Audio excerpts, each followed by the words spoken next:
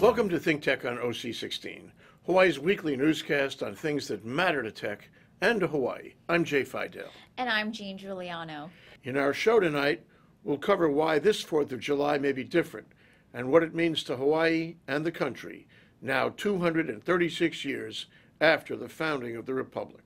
To get a handle on things, we talk to people who are active in our community, but who have also shown their patriotism in the course of military service. Join us tonight as we explore why they care so much about the 4th, why they feel this 4th may be different from those in the past, and what it should mean to us and to the country. So we thought we'd visit with 5 giants in leadership, leaders in our community and our country, all of whom have shown their patriotism through military service.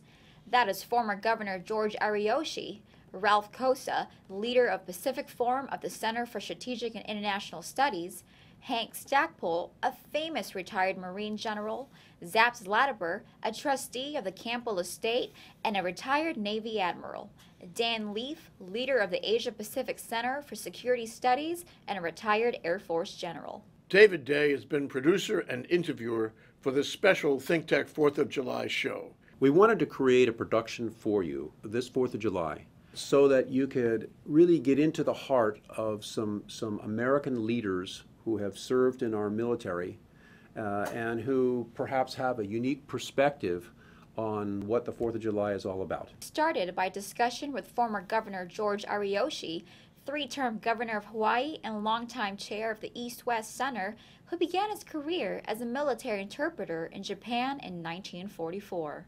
When I was in the occupation force in Japan, and I looked at what was happening, the country devastated, but America was not interested in getting into spoils of war. But they wanted to see that community develop, put in a constitution put together by MacArthur and his group, and that constitution today remains the Constitution of Japan. Japan was not a democratic country at that time, but Japan has become a democratic country today.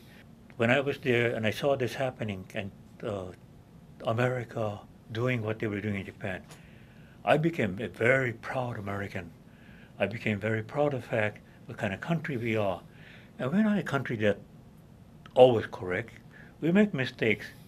But the idea of what we're trying to do, what the country wants to do, is be a free, democratic nation and wanting many other nations to become like us, succeed to some extent, absolutely succeed in Japan, but not maybe succeed as well elsewhere, but still pushing, trying to see that every person, so that the people, no matter where they live, can live a life of dignity. And I think that's what America represents to me. Anytime I travel, I think about how nice a country we have, how grateful we are. With all the faults and all the imperfections that we have today, that we can have a country that protects the rights of every individual to become what he or she wants to become. Thank you, Governor. We went on to Ralph Cossa, president of Pacific Forum of the Center for Strategic and International Studies, an award-winning international think tank with an office here in Honolulu. Ralph Cossa has had a distinguished career as an Air Force intelligence officer. Well, 4th of July to me is sort of a day of Thanksgiving. In the fall we have Thanksgiving on sort of a personal family basis, but I think 4th of July is sort of like Thanksgiving for the nation. Last year I spent 240 days traveling, 18 different countries, some free, a lot of them not so free. And when you have an opportunity to sort of compare what it's like living in the United States compared to what it's living like in many other countries of the world, you really have to take pause and just be thankful that you were lucky enough. I was lucky enough that my grandparents were brave enough to cross the Atlantic Ocean and settle in the United States. Interesting. What makes this particular 4th of July different from all others?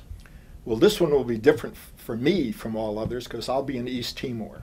I'll be getting training in 3 days after the 4th of July to be out in some village in East Timor monitoring their elections. And that to me is sort of exciting. This is, American democracy flourishing in other areas of the world, and to be able to sort of take part of that and just at that particular at that particular timing, I think it's very exciting. In the past 20 years or so, I've seen democracy, arrive in Taiwan, in South Korea, in the Philippines. We watched it. I was very active participating with Mongolians when they made their transition. And now watching another country sort of move in that direction, it's really exciting. And it sort of reminds you of what our founding fathers had in mind and how it's a good idea that's still catching on. What do you think the 4th of July should mean to the people of Hawaii and to the people of this country? Well, I think it's a sort of a time to restore our faith in ourselves. I personally, and I know a lot of people are, somewhat depressed when you watch how, politically incompetent some of our leaders have become, and the stalemates and the stagnation in Washington. Right, and right. You sort of lose sight of the fact that, our system is the worst possible system except for all others. I think it's a time that we ought to, look back and say, well, it's still not perfect. It's still a work in progress. 200 years, we still haven't gotten it right, but it's pretty good. And we got to keep working on it and not lose faith in it.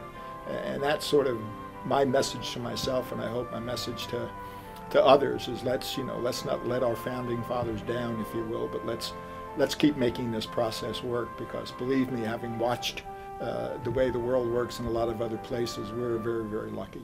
Then we talked with Hank Stackpole, the now retired founder of the Asia Pacific Center for Security Studies in Honolulu, and who was a much decorated and admired Marine general, seriously wounded in the Vietnam War. The 4th of July is something that really is a celebration. We have a celebration that I think is probably the largest, the noisiest, and the happiest in the world. And that's what it's all about. For kids, they're getting an idea that that flag means something. And along with fireworks and everything else, it causes them to remember. They remember. And seeing all those flags out there of this country, and that flag is wonderful. I've seen it everywhere. I've been on the top of Suribachi, where it was put, as you know, in 1945 in World War II, and it gives me chills every time I see that. The stripes, the stars, it says that we're states, it says how we started, and it's a story completely in that flag. And that's the thing that we are celebrating. We're honoring our country. There is an oath that the president takes, and officers and enlisted who are in the military, and others who are in federal positions. They have to take it. And I always used to take it out and remind every Marine that I was honored to lead that, remember, you have to renew your obligation. Please listen to this.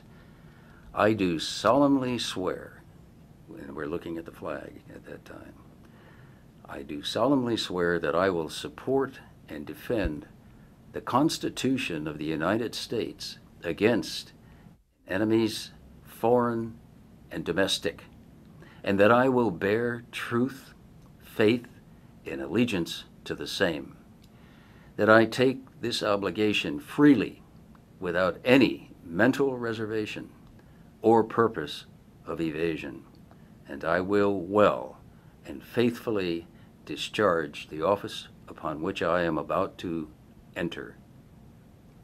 And you might not know, but the last sentence is, so help me God. You don't have to be in the military. All you have to do is look at that flag and say, I am an American. Do you see this 4th of July as being different than any other? I believe that this one is very, very important for us. And it's because we're in a different world than we've known in the past. With the electronic ways of talking, it's not good communication. There's too much static, too much noise. And a lot of people use it to put out untruths.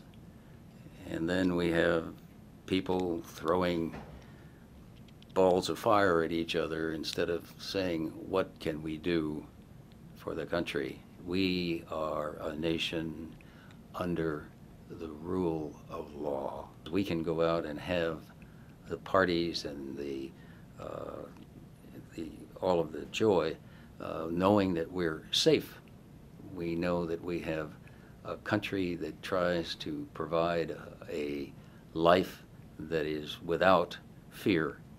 Now that's a big thing. I've gone to a number of cemeteries. I've seen Normandy in thousands, and we have our own 40,000 plus here in the cemetery here at the National Pacific Memorial Punch Bowl. And every time I go there, like I'm feeling right now, for people who gave their lives. And that's the thing about our military. It was my career, so you can expect me to have a bias. But when you take that oath, I said, and then put your signature down, that is your life that you have just put down.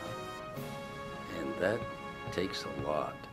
We also spoke with Zap Zlatoper, most recently a trustee of the Campbell Estate, and formerly a Navy aviator and seagoing admiral who served here in Hawaii and around the world, and who distinguished himself in the Gulf War. 236 years ago, 56 men signed a document, and then they said that all men were endowed by God and nature, not by government, with fundamental inalienable rights, and that those governments that came into existence were brought into existence by the people. And so we have 56 people, 13 colonies that at that time said, we don't like the government that's been imposed on us from overseas, and therefore we declare that government that we're going to create is to serve the people and to make sure that those rights are protected. That was immediately followed by several years of fighting. Those men and women in the militias that were the predecessors to our military today enabled this freedom that we're going to celebrate this year on July 4th. 4th of July is a celebration. It's the longest standing federal holiday. It's one that touches all of us across history, and it's one that really is more significant to those in uniform than I think any others that we have during the year.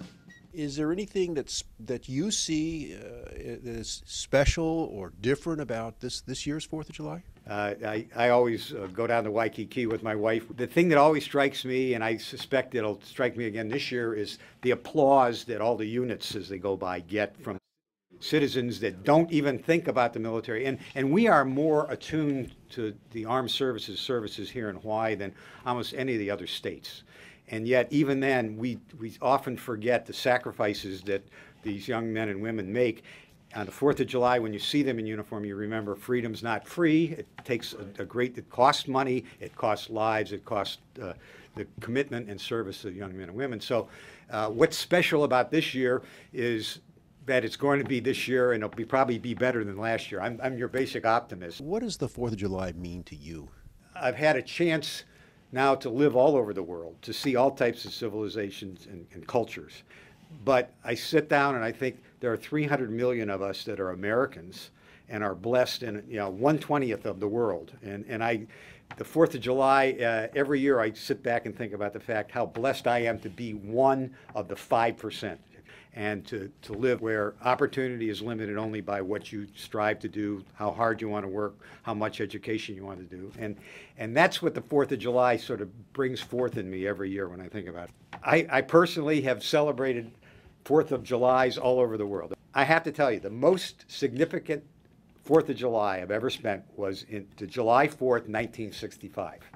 1965. Where were you in 1965? I was a pilot, a lieutenant pilot out of Norfolk, Virginia, and what had happened was a squadron had lost an airplane in Vietnam, and they needed to have a replacement airplane. I flew an A6 Intruder from Norfolk, Virginia, to San Francisco, California, where then somebody else picked it up and took it the rest of the way back. On July 4th, I took off at 8 p.m. on July 4th. Flew across country, landed in San Francisco at 10 p.m. their time. And so I went across the U.S. as the entire United States of America, every city, shot off its fireworks. And there I was on a clear July night, just watching left, right, and front and back, all the way across the country. I watched fireworks. Very dramatic, very high impact. It would have been a bucket list event for me if I knew you could have things like that be on a bucket list, but it was very spectacular and very awe-inspiring to me, because I said the whole country was together on this one event. They all celebrated, from Norfolk, Virginia, through Chicago, through Des Moines, right through Oklahoma City, Salt Lake, right to San Francisco. Everybody was involved in celebrating the 4th of July. Finally, we met with Dan Leaf, the current leader of the Asia Pacific Center for Security Studies and a retired Air Force general. What does the 4th of July mean to you? When I think of the 4th of July, the first thing that comes to mind is sunshine, because I remember the hot, sunny days in Wisconsin, and it seemed like the 4th was always kind of brutally hot, but clear and free of the thunderstorms that tended to happen at that time of year. So just that is an image that sort of frames the rest of my consideration of the 4th. And from there it gets a little more serious. I think about what it means, what it meant for the colonies to declare their independence, and the series of grievances that led to the signing of the Declaration of Independence, what it's meant for our nation, what the independence of the United States has meant to mankind. Why is this 4th of July maybe different from all others? It isn't particularly different, I don't think, for our nation. For me, it's a little different because I'm in a new role as the director of APCSS, the Asia Pacific Center for Security Studies. And for me, that sort of brings closure to the notion of the Declaration of Independence. If you reread it, and I commend your audience to do that, it is a remarkable document. It's a statement of grievances against the king. It is not a bellicose document. It isn't as angry as it is resigned to the need for independence to achieve their God-given rights, for the people of the then colonies to achieve their God-given rights. And it expresses frustration with the need to take it this far and the need to go to war, but also talks to peace, and that in peace they will remain, that the people of Britain will become friends again. As a uniformed service member, I prepared for and participated in combat. Sometimes that's necessary. That's unfortunately the nature of human existence. But obviously I prefer peace, and now I'm in a role at Asia Pacific Center for Security Studies, where our business is peace through better understanding of our regional allies, partners, and others, through more comprehensive understanding of national security practices and how each nation does it, and by building the capacity not just of other nations but of our nation to resolve conflicts before they become conflicts, before they become war. And so for me, this Independence Day, I'm getting to the bottom of the document and getting back to sort of practicing peace. And as an American who has such great admiration for our founding fathers and the nature of the government that they envisioned, that feels pretty good, frankly. What do you think the 4th of July should mean to the people of Hawaii, or to the American people generally, going forward? First of all, I think we should all be pretty doggone grateful it's turned out the way it did, and I think that there's definitely a place for Thanksgiving, and that this isn't like Memorial Day, where we thank those who made the ultimate sacrifice, or Veterans Day, where we generally thank veterans of military service, or Mother's or Father's Day, where we honor our parents. It's more for a general thanks to the nature of the republic that we are privileged to reside in. And for Hawaii, last state to enter that republic, that union, I'm sure it causes for some mixed reflection on Hawaii and things Hawaiian and being part of the United States, but in total, for all of us, I think it's been a great blessing. I think it's been a great blessing for the world. It's hard to imagine the 20th century and how that would have turned out without the power and the will of the American people. At the same time, I think we ought to reflect, all of us in Hawaii and elsewhere, on the value of peace and the high standard that should be applied to choosing to go to war. That, you know, this document, if you read this document again, you'll get a sense of the conflicted conclusion of the signers, that this was not an easy choice, and that there were fundamental values at risk, and it's something that should guide us in how we lead our daily lives as individuals and how we conduct ourselves as a nation. It was chicken skin talking with these dedicated leaders, all so patriotic, with such strong feelings about America and the 4th of July. We hope their words resound for you as they resound for us. This is my daughter, Lauren. What's your take on the 4th of July? For me, the 4th of July basically represents the reason I can be here today and I can speak out and I have rights. We have in front of us here, Lauren, this reproduction of the Declaration of Independence. A lot of people probably don't exactly understand what all of it means. Some of the lines that are important are, all men are created equal. The 4th of July, a lot of people don't really appreciate, but at the same time, you should celebrate the fact that we all have rights. It's important. It's a day to be happy. Everybody should just appreciate and realize why you can go out to the beach and be free. You know, when I go away and graduate from school or wherever I go, being in the United States, because of this document, my life, my fortune, and my sacred honor will always be protected. We hope you have a fabulous 4th of July. We are left with a welling sense of involvement and patriotism, and we want to share it with you. Let us all celebrate our freedom and the success of our great nation over all these years.